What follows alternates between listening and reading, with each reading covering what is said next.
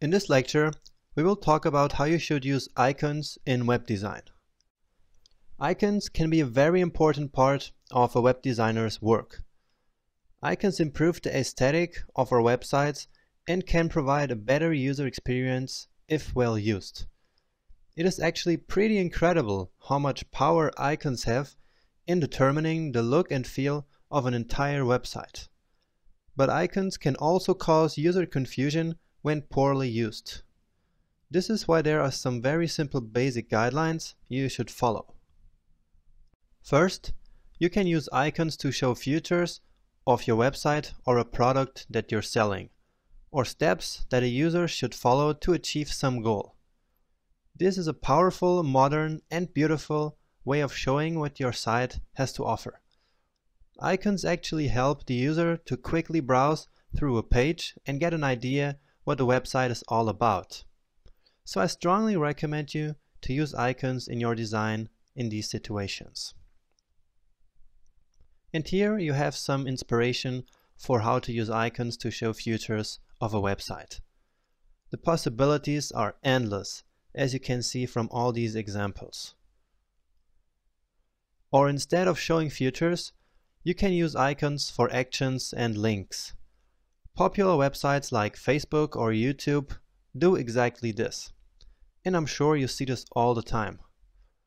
In the case you use icons for doing this, there are two rules to follow. First, your icons should be instantaneously recognizable and remove open interpretation.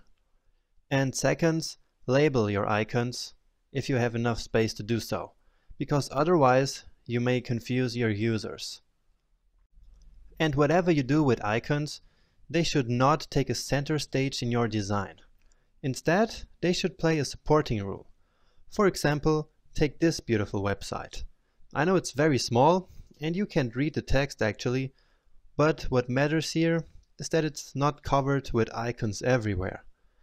There are just these three icons that have like a supporting rule, in this case to list the features of the product. Now, there are two types of icon formats: icons in form of images and icon fonts. Icon fonts use smooth vector images instead of common raster images to display icons on your website. I strongly recommend you to use icon fonts for web design whenever possible. And that's because vectors scale endlessly up or down for any resolution.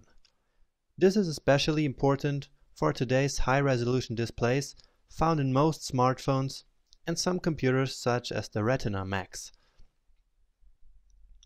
And don't worry, you don't have to design any icons by yourself, of course.